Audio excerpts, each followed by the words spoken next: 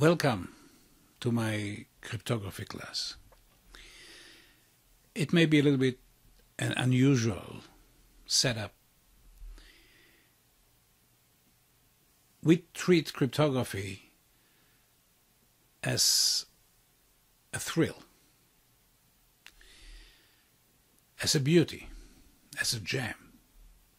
We treat it as something that can get us as excited in a multifaceted way as any other sexy subject that you want to think about.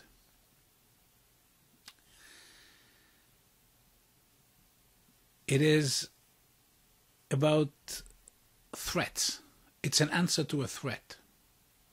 Threat comes from people. So cryptography is about human condition, about what people do, can do, will do to each other. Cryptography is a weapon. It is a weapon in the raging cyber war that you are part of it. You're using cryptography right now every time that you buy something on the internet. And the role of cryptography is becoming greater and greater in many ways.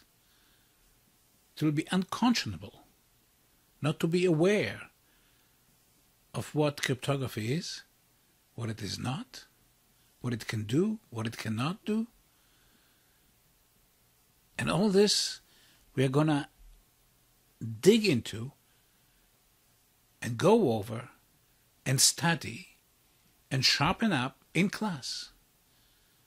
Every class is like a sports match. You know how it starts. You don't know how it develops. You don't know what the score will be. You don't know if it will be exciting more or less, or what exactly will happen. That's the excitement of sports, and that's the excitement of this crypto class. We get together. I expect you to come with questions, to raise points.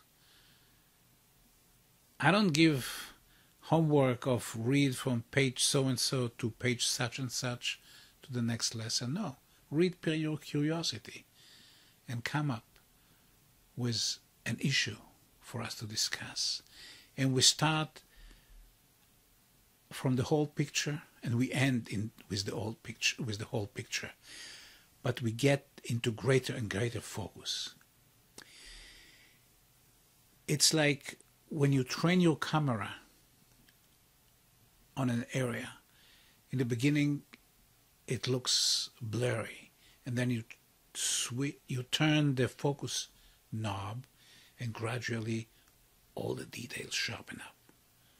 That's how we treat this class. We take the bird's view and we dive with this bird to the details. We treat it as a logical puzzle. We treat it with all the flair that its history has shown us that it has, how it was used before, how wars were decided based on cryptography, and we treat it with all the respect and all the excitement that comes from what it stands to do for us in the future, in the realm of our own privacy, secrecy, confidentiality, helping us identify who we are talking to on the other side of the network, helping us ensure integrity of documents, helping us make sure that people don't go back on their commitment, that promises are kept. All this is cryptography. And we don't give up on rigor. We go through the math. We check those algorithms. We dig out all those principles.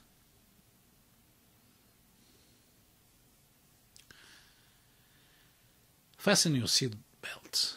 It's gonna be quite a journey. See you in class.